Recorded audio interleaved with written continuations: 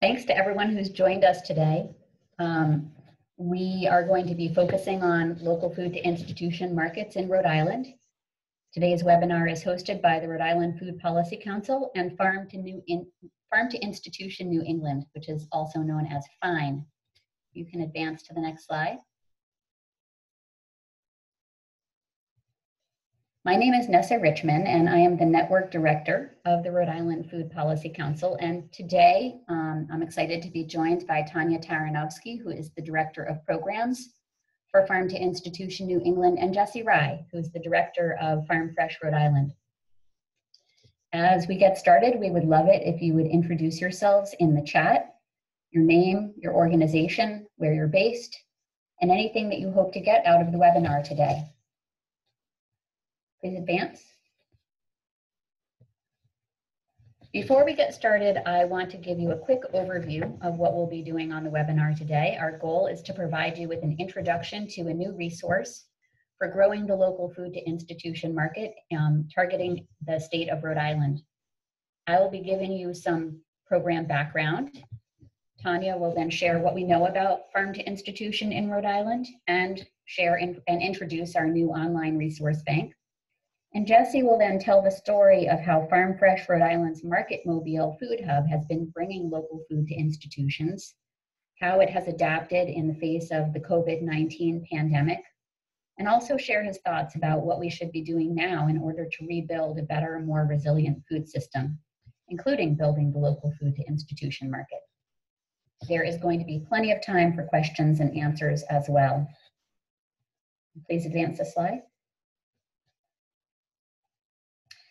So I'm just going to take a moment to make sure that everybody is comfortable with Zoom, our webinar platform, and to talk about two of the interactive features that we're going to use today, the chat function and the Q&A function. So to open these two functions, take a look at Zoom and use your cursor to open the toolbar at the bottom of the screen.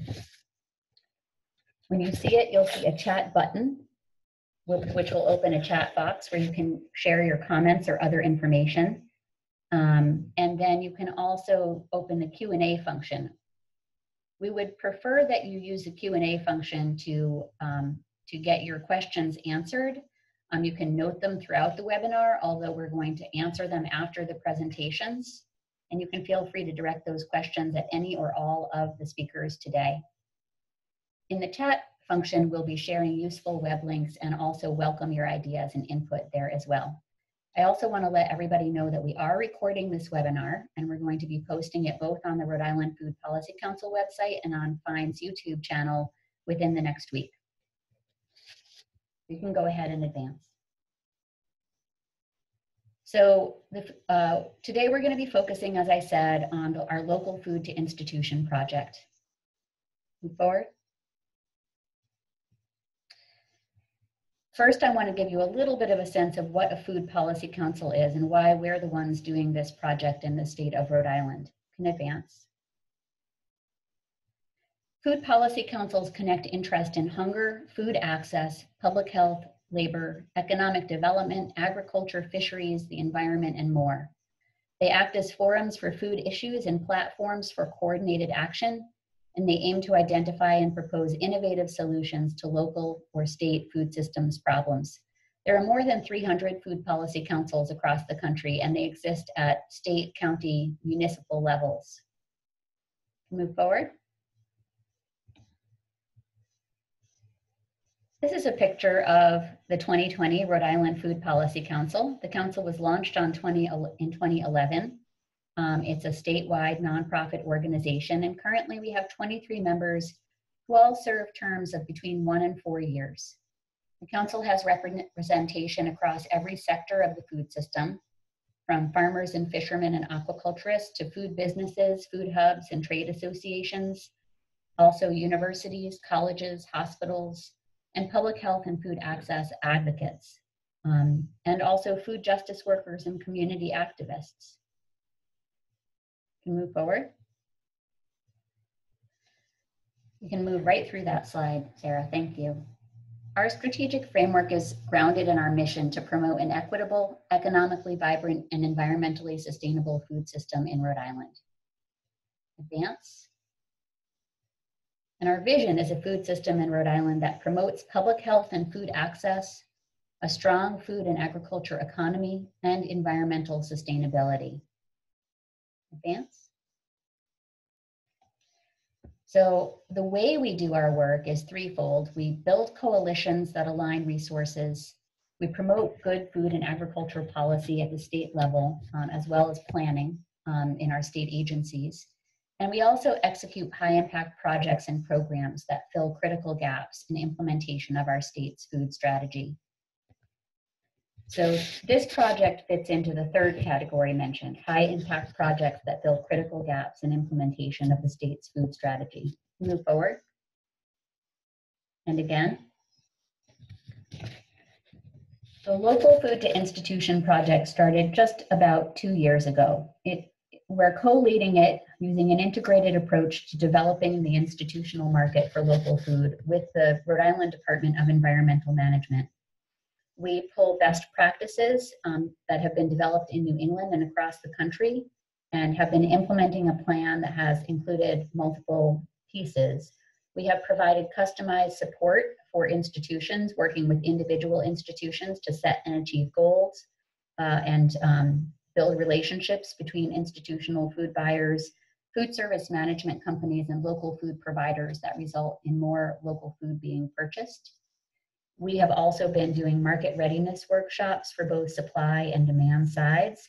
So these workshops have invited farmers, fishermen, aquaculturists, as well as institutions themselves to come together to learn.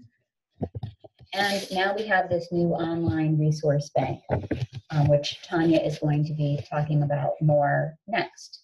And finally, I'd just like to say that in addition to our partnering state agency with the Rhode Island Department of Environmental Management, that we've been working closely with other state agencies, including the Rhode Island Commerce Corporation, content area experts, including, in addition to Farm to Institution New England, the Cornell Small Farms Program, Karen Karp and Partners, and our friends at the Michigan Farm to Institution Network, and of course our funding partners. This work has been funded by the USDA Agricultural Marketing Service Federal State Marketing Improvement Program, as well as private funders, including the John Merck Fund, the Rhode Island Foundation, and the Island Foundation. So with that, I will pass it over to Tanya. Thank you, Nessa. Next slide, please, Sarah. Next, please.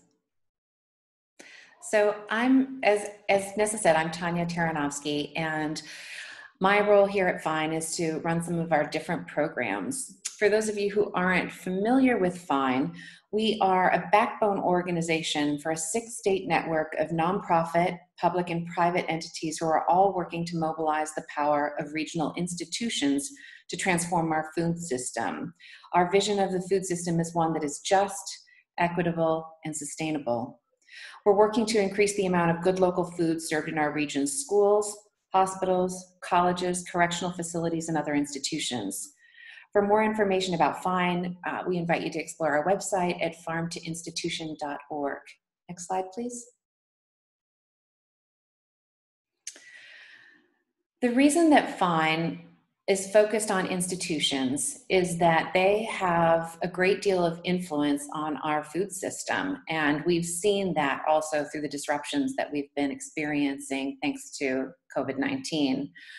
In normal circumstances, institutions provide a diversified and stable market, although we see that that has not been consistent under these kind of extreme circumstances.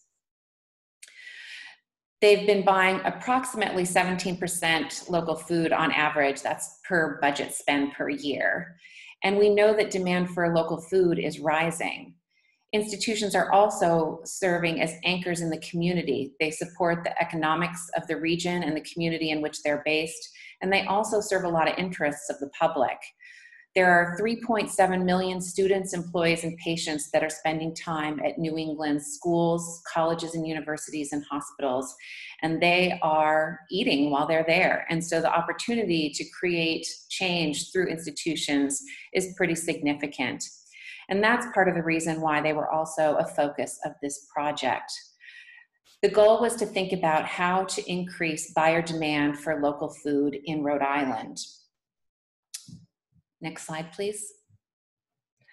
FINE's role was to utilize our experience working with institutions and with the farm to institution supply chain and stakeholders to help think about how to increase buyer demand.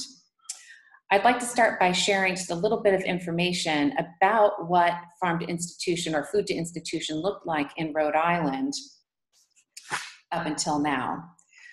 Rhode Island might be our smallest state, but agriculture and food production remains a really significant part of the economy. We know that institutions serve as important anchors in the community, and they're significant purchasers of food and local food, but there is room for improvement.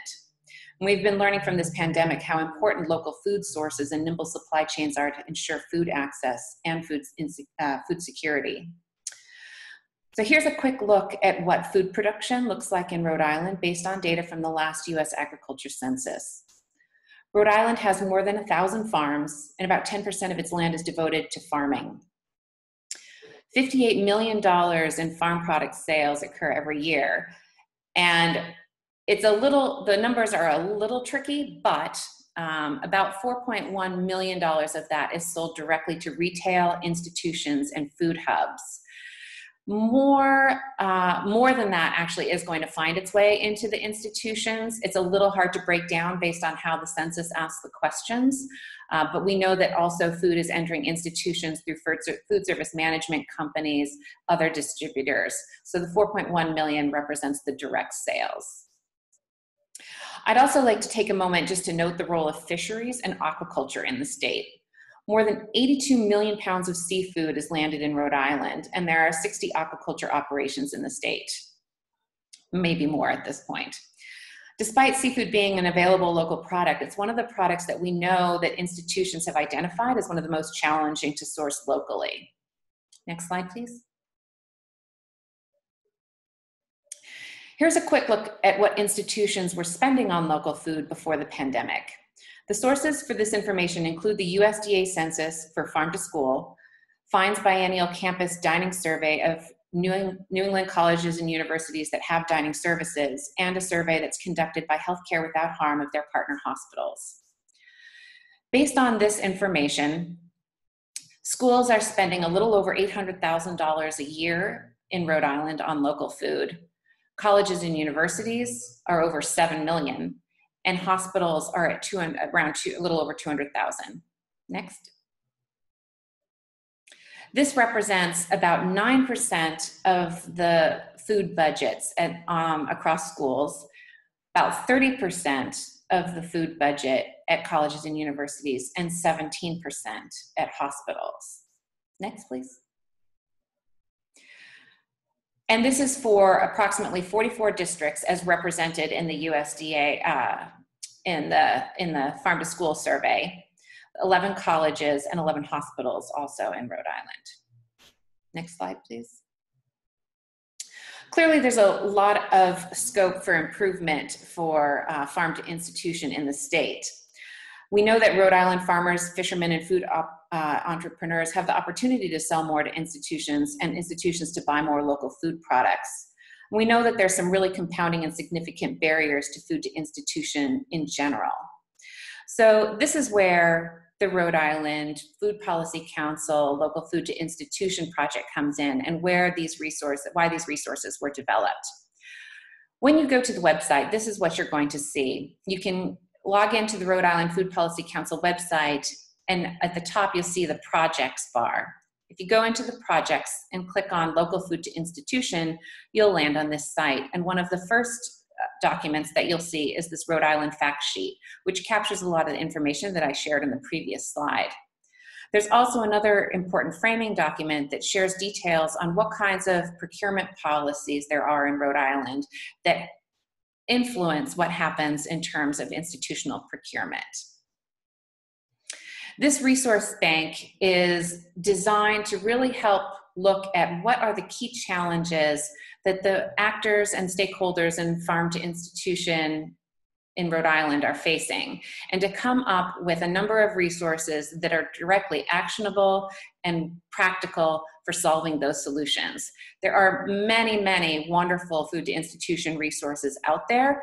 And so what we've done is actually curate them to really look at what is most useful for institutions, for producers, and for other actors in the supply chain for food to institution in Rhode Island. Next slide, please. So as I said, there are compounding and significant barriers to food to institution in general. Some of these challenges are things such as lack of processing for local fisheries, and those are really going to take some sustained effort and investments to overcome. However, we do know that many institutions, producers, and other supply chain actors have successfully overcome challenges to increase food to institution. This new resource page is designed to provide tools and inspiration to help you advance your efforts. Next, for institutions, the key challenges include measuring and tracking what they sell and buy for local food, the cost of local food, supply and distribution, and this covers a gamut. It can be when things are delivered, how they're delivered, the volume that they're able to acquire. And procurement policies also affect what institutions are able to buy for local food. Next slide, please. As I said, there are many resources available to help work through these challenges, and we've created and curated a number of useful resources over our 9-year history. We've gone through these resources to select those with the most actionable insights and recommendations and applicability to Rhode Island. For institutions, I'm sharing 3 examples here that are all linked on Rhode Island Food Policy Council's new resource bank. The first here is a 1-pager that covers information on USDA procurement policies for K-12 schools. Understanding these policies is a really important factor for schools in terms of figuring out how to buy more local food and serve it to the students. The second document, Setting the Table for Success, is a comprehensive toolkit for helping folks make the most of RFPs and contracts with food service management companies. It's very detailed and includes a number of case studies and supporting documents as well. The third that I've shared here in yellow at the bottom, Making Local, Healthy, Sustainable, Delicious, is a detailed guide to developing a local food program that was developed by UMass Amherst Dining. It was really an institutional leader in New England and has a very robust local food program. These resources are all going to be really helpful. And in addition, we also have resources that include guidance on working with distributors and a webinar on how to use velocity reports to track purchases and measure progress towards local food purchasing goals. Next slide, please. Producers are another key audience for which we've developed resources. Farmers, fishermen, and food entrepreneurs all face challenges in selling to institutions. Here in this slide, you'll see some of the common challenges that producers shared with us in a survey that FINE conducted back in 2016. And we've represented both producers that are not selling to institutions in the darker green bar and producers that already were selling to institutions in the lighter green bar. And you'll see that some of the common challenges are low purchase price, which was an even larger barrier for those not already selling to institutions. So clearly some producers are figuring out how to make that work. Volume needs are too large, seasonality, food safety requirements, and institutional interest in general were all noted as barriers to selling to institutions from producers. Next slide, please. So here's a couple of examples of the resources that we've now compiled for producers. They include the report that I just mentioned, the Producer Perspectives Report, in which FINE shared the results from our survey of producers across New England. There are also a couple of guides from Healthcare Without Harm that offer guidance on how to approach institutions and how to develop lasting relationships with them, and also covering options for distribution. Some other resources that we have will help you understand the process for becoming an approved USDA vendor, which is also a pretty complicated process and one that's good to understand. And additional information on working with distributors, including the use of contracts, approval processes, and details on rebate systems. Next slide, please. And because we know that real world examples can also be really helpful in learning more about food to institution, the Rhode Island Food Policy Council webpage also shares several case studies from Rhode Island. And each of these case studies shares details on what the institutions did on their path to success. Here you see an example from Brown University and their market shares program, which is a common way for institutions, not just colleges, to start local food programs. We also have one of a team project for the New England Food Vision Prize project, a cooperative effort between Brown, Roger Williams University, Smith College, and the Narragansett Creamery. Next slide, please. Two other case studies include another New England Food Vision Prize project team. RISD, Johnson & Wales, and Farm Fresh Rhode Island are collaborating on the College Harvest Project, and there are a couple of resources that illuminate what they've been doing. And also there's a series of seafood case studies. Next slide, please. We also have a host of resources that are dedicated to processors, distributors, and advocates. And advocates includes nonprofits, funders, policymakers, and more. The logos that you see here represent the organizations that produce the various resources, and we would like to just take a moment to thank them for the work that went into all of these helpful documents, webinars, toolkits, and more. Next slide, please. So as I've noted, the resources that you'll find on the Rhode Island Food Policy Council webpage, we've spent time going through the many existing food to institution resources out there. And we've curated them and selected the ones that we think are most useful to folks in Rhode Island and most useful by audience and for the significant and specific challenges that are faced by those audiences. However, there are many more. So if this whets your appetite and you're just dying to dig into more resources, you can also check out farmtoinstitution.org's new Farm to Institution Resource Database. This is a searchable database with more than 300 different resources. Again, more case studies, reports, data, webinars, and toolkits. And it's something that you can filter by state, so you can go there to look for Rhode Island resources, although that will get you just things specific to Rhode Island and not things that may be applicable, but also applicable to other states. So just be aware of that. And you can search by topic and other items as well. This is a new thing that we've just launched over the last couple of months, so we're really excited about that. And Fine's also available to provide technical assistance for those who are interested in digging a little bit deeper. Next slide, please. So I hope that you'll all find these resources really helpful. We really welcome your feedback. If there are things that you have found really useful that you'd like to highlight, we'd love to learn about those, and we'd love your feedback on what's on the website. But for now, I would like to introduce Jessie Rye, the co-executive director from Farm Fresh Rhode Island. As a director of a food hub and innovation center, Jessie has firsthand experience with Rhode Island's food to institution system and stakeholders. And he's joining us now to reflect on the experiences he's been having over the last several months, as well as the last few years. And he's going to talk a little bit about how food to institution has and continues to be affected by the COVID-19 pandemic. So welcome, Jessie. Thank you so much for joining us. Hi, Tanya. It's great to be here. Hi to everyone joining us from various locations. First, I wanted to start by giving a quick overview of Farm Fresh. We're a Rhode Island-based nonprofit organization founded in 2004 with a mission to grow a local food system that values the environment, health, and quality of life of farmers and eaters in our region. We do this work in a variety of ways, but primarily through 4 program areas. The first is Market-Mobile, which is an aggregation and distribution program that connects farmers with a variety of customers, which we'll be talking a little bit more about shortly. Harvest Kitchen, which is a program for youth in the juvenile justice system and foster care services of the state of Rhode Island.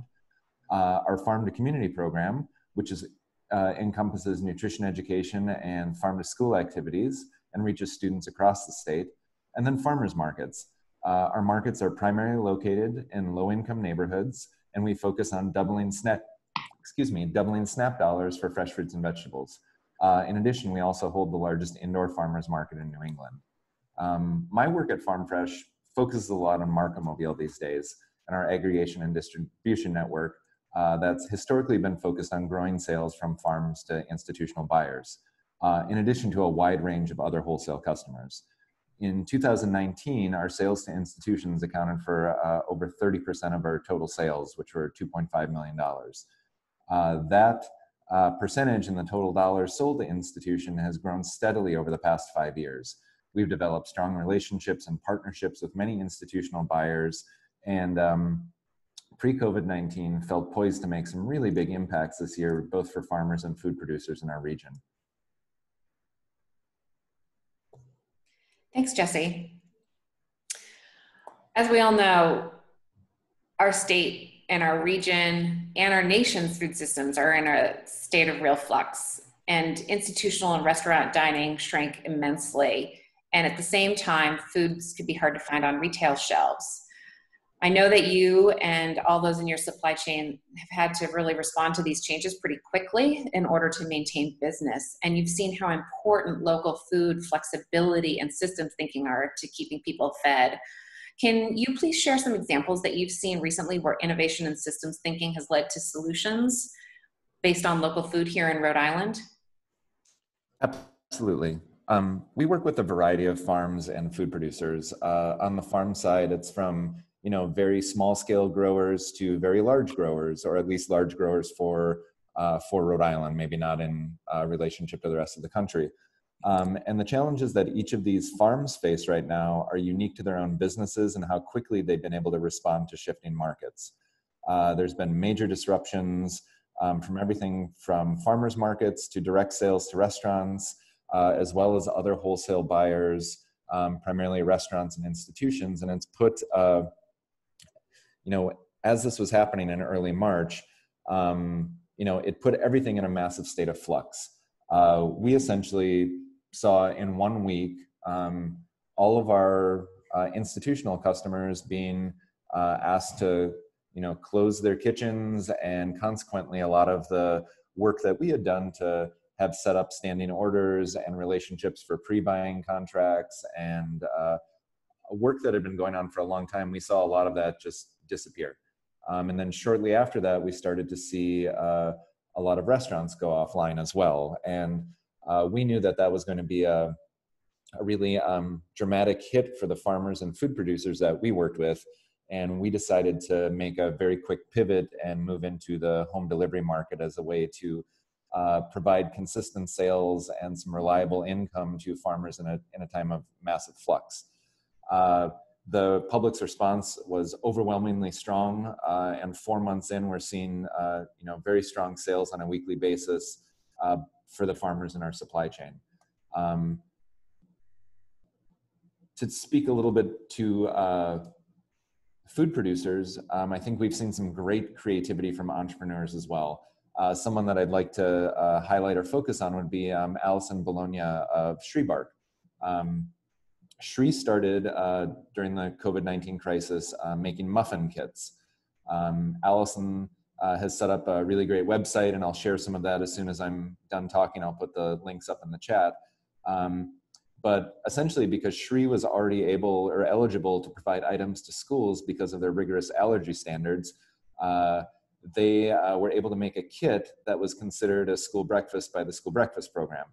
And when COVID happened, we were seeing, or Allison was informing us that, a lot of the schools were having problems with national distributors not being able to pack enough of these types of kits and get them to schools because of the demands of the free breakfast program nationally. So Shri had the products and the nut-free bakery, but they needed an approved vendor, and that's where Farm Fresh came in. Right now, through this partnership, and primarily with our approved vendor status with Chartwell schools in Rhode Island and Connecticut, we've been able to deliver about 50,000 of these kits since April to school-aged children. So that's been, I think, a really great success for both Shri and also for the schools that are able to access some of these kits through Farm Fresh.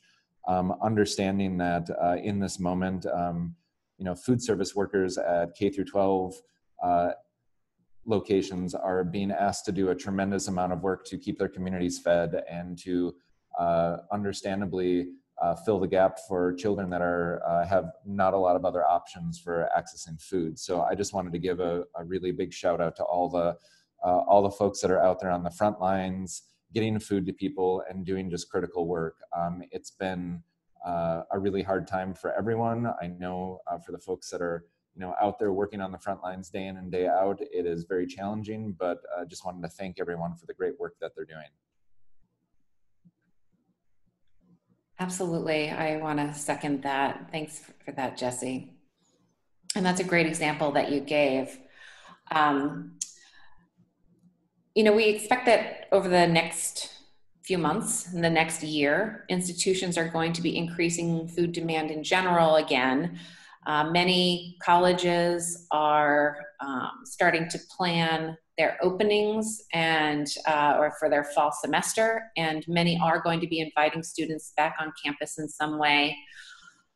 Hospitals are going to continue to have to think about how they're serving and if they're serving a broader public, but certainly their patients and staff. And also schools will continue to offer food to their students and their communities.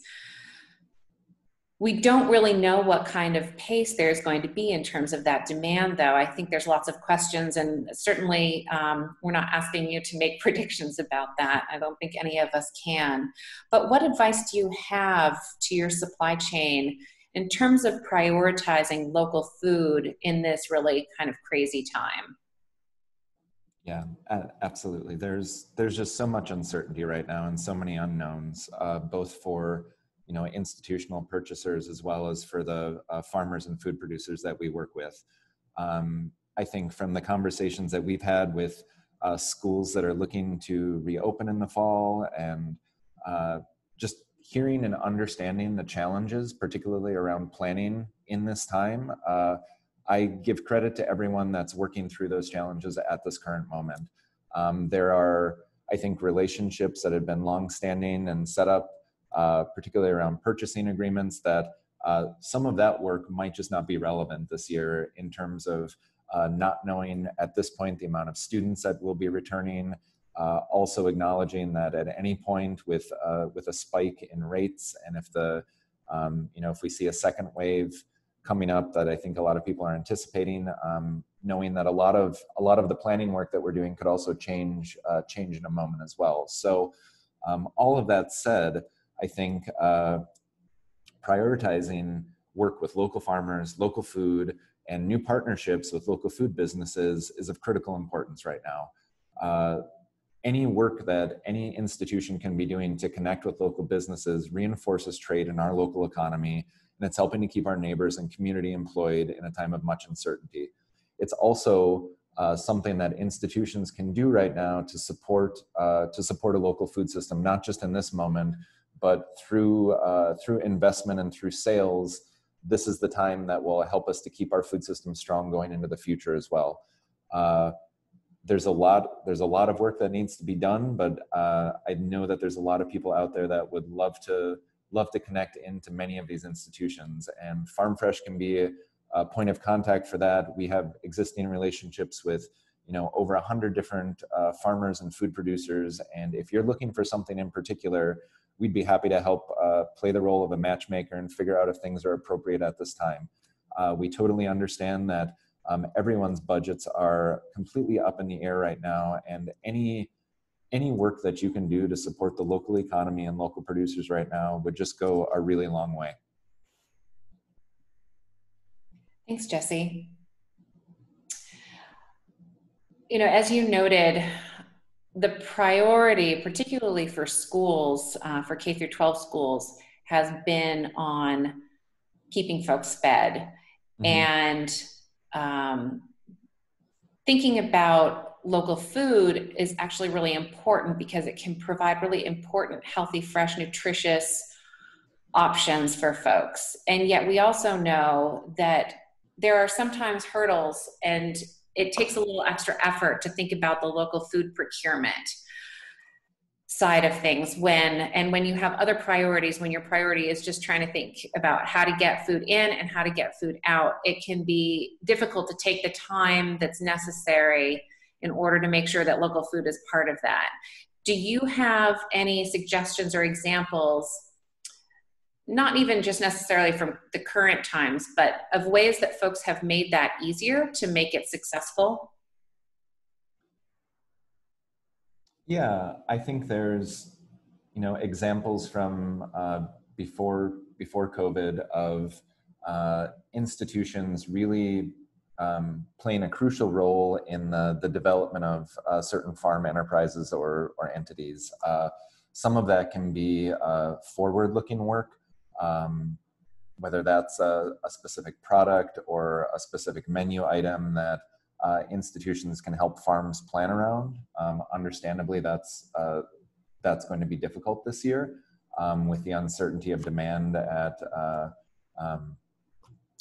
institutional kitchens. I think right now some of the larger farms in our state most likely have at least at this point a bit of surplus, or might have a bit of surplus, and either connecting through their supply chains or through a food hub like Farm Fresh, trying to understand, with your food buying dollars, what you can do in this moment to support either excess or surplus to help reduce waste. I think any of that would be a real benefit at this moment.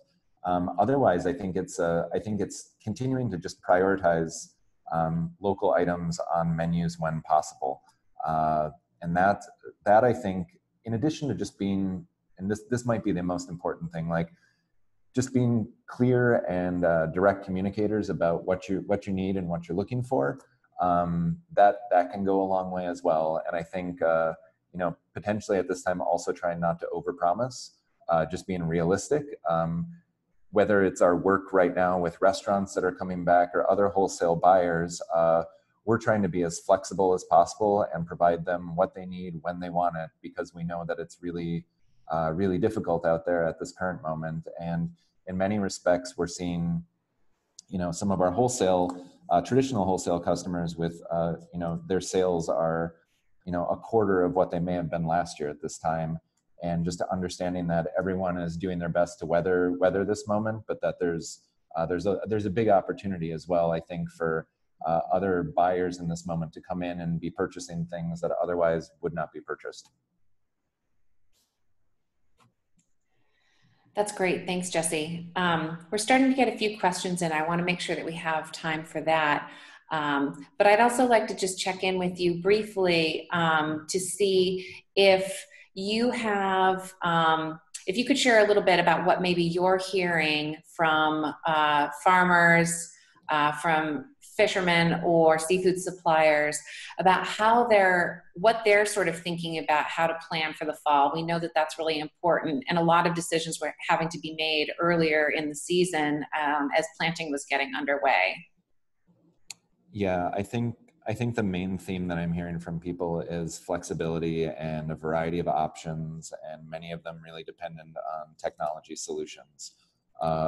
At Farm Fresh, we went from our Mark-A-Mobile program being primarily wholesale customers to now being a combination of home delivery, curbside pickup, wholesale, and then also getting back into a box program. We're currently packing boxes for the USDA's Farmer to Family program, and those boxes are going to the Rhode Island Community Food Bank. I think from other folks that we've been hearing about, we know that CSA sales have been through the roof. Many people trying to do community supported agriculture programs. I know there are some entities in the fishing and aquaculture community that are also moving in that direction. I know in Rhode Island there's been some hurdles for direct-to-consumer sales, and I know that there's work being done to address that right now. I think one of the encouraging things we've been seeing is that we've been seeing farmers come together as collectives and cooperatives, whether for home delivery sales or for reaching new wholesale customers that they might not have been able to do in the past. But it's really, I think, technology at this moment can either be your friend or your enemy, and just understanding how many people have had to set up online marketplaces and ways for customers to interact with them in this moment, whether at your farm stand, how you're doing pickups at a farmer's market. People are in a new environment with a lot of that, and luckily there's a lot of service providers and entities out there that are helping with that. But it's all a little bit of a state of unknown. I think we're hoping to see buyers come back more in a wholesale capacity, but also understanding that for this year, home delivery and direct-to-consumer sales are probably going to be a really big part of anyone's business mix. Jesse, can I just add something quickly there? Absolutely. Thanks. I just want to note that I believe that Market Mobile, your system does accept SNAP customers. Absolutely. We've been able to work with the state of Rhode Island and develop a system where we're able to use our bonus bucks program, which has traditionally been at farmers markets, where we're able to double SNAP incentives. And we've been able to do that for both our home delivery and curbside pickup customers through Market Mobile. Last Thursday in particular, we saw those sales growing quite significantly, and they accounted for 10% of the sales from our day last Thursday, and those numbers continue to grow. So that's been very encouraging. And I think as we think about the future of what home delivery work will look like for Farm Fresh, that's going to be a critical component of our work. It's critical to our mission and the work that we do at farmers markets, and we're really excited to be able to extend that to home delivery customers as well. Great, thank you for that. And then I also just wanted to mention that the Food Policy Council and Farm Fresh Rhode Island have been working together to try and get farmers certified as SNAP retailers.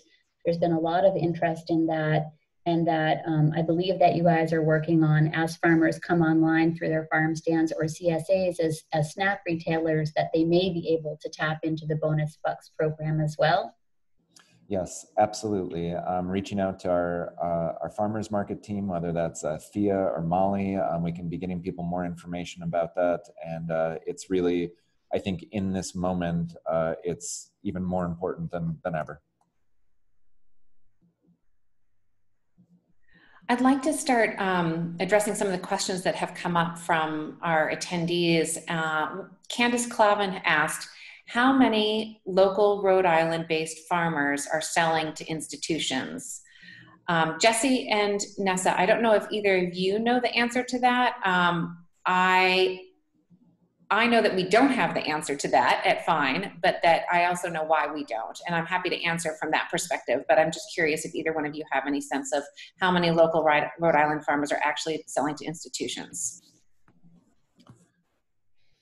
I can speak to a portion of that. I know the number of the Rhode Island farmers that sell through Market Mobile. I don't have the data on all of the farmers that are either selling directly or through other companies. And I know that number, which also relates to, I think, food safety requirements that many food service management companies have in place through Market Mobile, has fluctuated between 10 and 15 each year.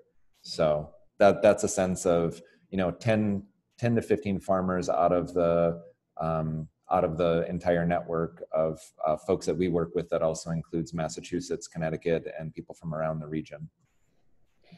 Yeah, so I can try and give a little bit of a different perspective, just from the sense that as we've been running this program, we've been providing learning opportunities for farmers, fishermen, and aquaculturists and food makers about how to get involved with the into institutional markets. And we have had a very strong response. So we had a workshop last April, actually was it last April? And then we had one this past February, and both of them had between 40 and 50 individuals, most of whom were farmers or makers of some sort, and multiple entities that represented groups of farmers or fishermen also participated. We have followed up with additional one-on-one technical assistance, but more is needed. And I think, Candace, thank you for the question, because it allows me to make my first plug for the survey, the very brief survey that we'll do at the end of this webinar, where we ask questions about what this program should be doing next. Basically, the first phase of this project is closing out at the end of June, and we are moving into a strategic planning session to think about what needs to happen next, and would love to have input from everyone here to on that front. So thanks for putting the survey link up there. Thanks, Nessa.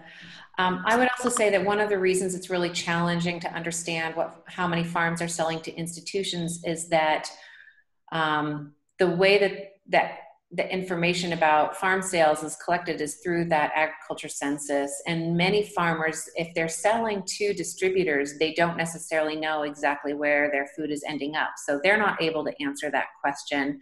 Institutions that are buying from distributors also may not have access exactly to that information, although we're hoping that through the efforts of things like the National Farm to Institution Metrics Collaborative, that will be able to support common metrics that help people track that information. And that kind of transparency in the supply chain is really important. And that's one of the reasons I think that the kind of work that Farm Fresh Rhode Island does is so helpful and useful, is because they offer that level of transparency for folks. And so thanks for sharing your experience there, Jesse. The next question that I would like us to answer is, what ways can institutions support BIPOC food suppliers? I've seen lists of local businesses and was wondering if there is a list of farms and other food vendors. Jesse, is that something that, that you can speak to in terms of your own supply chain? How are you supporting Black, Indigenous, and people of color who are farm owners and operators and food suppliers? Absolutely. I think some of the best examples of that work has come through our farmers market program. There's a lot of great data from our bonus bucks program that's shown farmers of color selling in neighborhoods where there are large numbers of folks of color that are also purchasing from those farmers directly. And through the one-to-one incentives for SNAP, we've been able to see some significant increases in sales for farmers at those markets.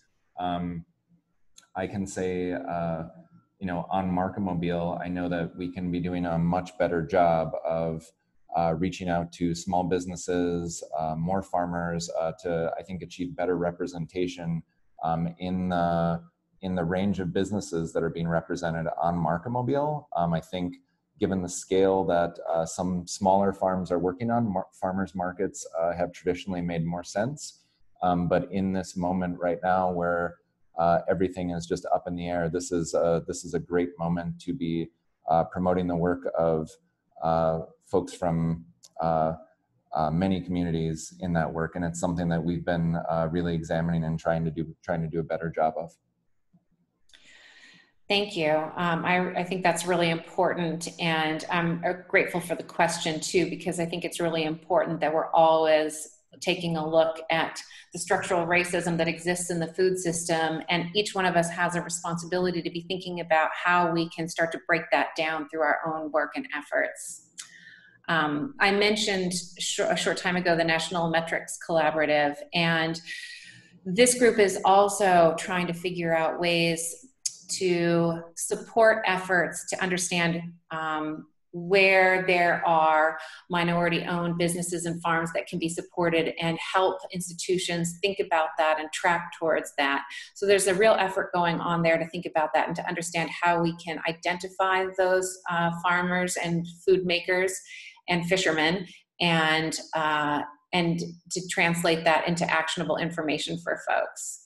Nessa, I know that this is something that the Food Policy Council is also concerned about in terms of equitability. Is there anything that you'd like to add to this question? Yeah, I mean, I think just from the Food Policy Council's perspective, we've been doing a lot of our own work in terms of building up our equity and justice focus. I think that, equity has always been the first word in our mission statement, but we have allowed the implementation of that across our programs to be mostly implicit, and over the past year I've been working to make that explicit and woven in across our programs, So folks who visit our website can go to the About page and read our commitment to equity and justice, which was developed by the council members in a collaborative way with assistance from the Island Foundation through a cohort process that they had. And we are currently working to, as I said, to embed that in everything from our hiring processes to our standing committees and policy work groups working plans. Thank you both. Folks, if you have other questions, please continue to offer them in the chat or in the Q&A section. It's really easier if we have it in the Q&A, but I'm happy to look through the chat and also look for questions there. We did have a suggestion from Peter Allison. If there's any dining staff who are on this webinar and who are already discussing with their local producers about what the fall is going to look like, we'd love to hear from you. Perhaps you can just make a note in the chat of what have been some of your efforts in terms of engaging producers about the fall. And it looks like, Kelly, that you have had some things that you've been able to raise in terms of the experiences that you've had, that you flagged that sometimes it's hard to know what produce is local. And she gave an example that even when cases are labeled, it's sometimes hard to see. For example, they had a very small print that didn't that was hard to tell that that their pre-sliced and pre-packaged apples were Rhode Island grown. Jesse, do you have any thoughts about that? How folks can ensure that they have more information about what is local and make sure that they know how to find that? I know that it can be difficult. We do our best with the schools that we work with, obviously with the transparency and traceability in our system, to make sure that, you know, farm identity is preserved throughout the whole supply chain. I can't speak for other distributors or other entities, but I do know that if you make your voice known and you call and demand, you know, a little bit more traceability and action on that, that's one way to engage in that conversation. It doesn't always mean that the results will be what you're hoping for. But I think that that's one way to go about it for sure.